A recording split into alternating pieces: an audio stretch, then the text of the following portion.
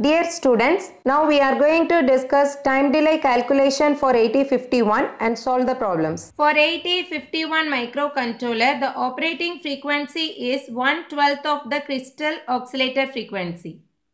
Here the crystal oscillator frequency is approximately 11.0592 MHz.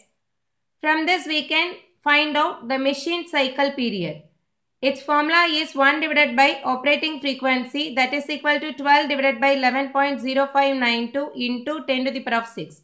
Here it is megahertz. Mega means 10 to the power of 6. Okay. So from this we can get the value of 1 machine cycle period is equal to 1.085 microseconds. Do you all understand? So this is very important value. 1 machine cycle period of this 8051 microcontroller is 1.085 microseconds. Before going to solve the problems, we should know how many machine cycles are required to complete one instruction. So here, move instruction requires 1 machine cycle for its execution. No operation, that means 1 machine cycle. Jump to call to CJNE, that means compare and jump if not equal. That instruction requires 2 machine cycles to complete its operation. Okay. So next TJNE requires 2 machine cycles. Return operation is also requiring 2 machine cycles. Push pop, these 2 are requiring 2 machine cycles. Here you have to remember this too. Okay. So for this multiplication as well as division we need 4 machine cycles. Let's solve the problems in this time delay calculation. The first one is calculate the time delay for the given subroutine.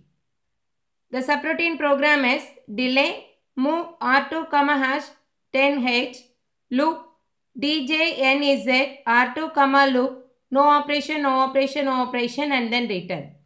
Okay, this is the given subroutine program. We are going to calculate the total time delay produced by the subroutine. Okay, so for that we have to take that machine cycles required to complete each instruction first. So here for this move instruction it requires 1 machine cycle. For this TJNZ it requires 2 machine cycles.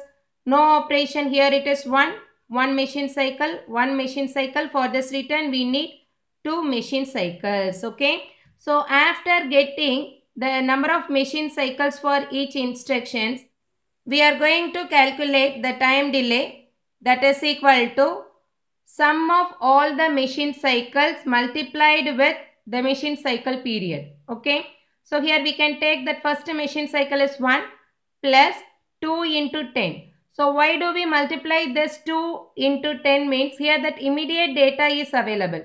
Immediate data is given means we have to multiply the data with that next instruction machine cycle. Okay, you have to remember this. Immediate data is given in this instruction, so that data is multiplied with that next instruction machine cycle. Okay, so 2 into 10 plus 1 plus 1 plus 1 plus 2. The whole multiplied with 1.085. So we can get the value as 26 into 1.8085 microsecond is equal to 28.21 microseconds. So the total time delay from this subroutine program is 28.21 microseconds. Okay. So next one is calculate the time delay. Actually here we are going to find out the total execution time period. Okay. So the same way we are going to obtain the total execution time period. For this move instruction it requires 1 machine cycles. For this move it requires 1 machine cycle. For this division it requires 4 machine cycle. Okay, so we have to add all these values and multiply that with the machine cycle period 1.085 microseconds. Finally we can get 6.51 microseconds. So this is the total execution time period for this program.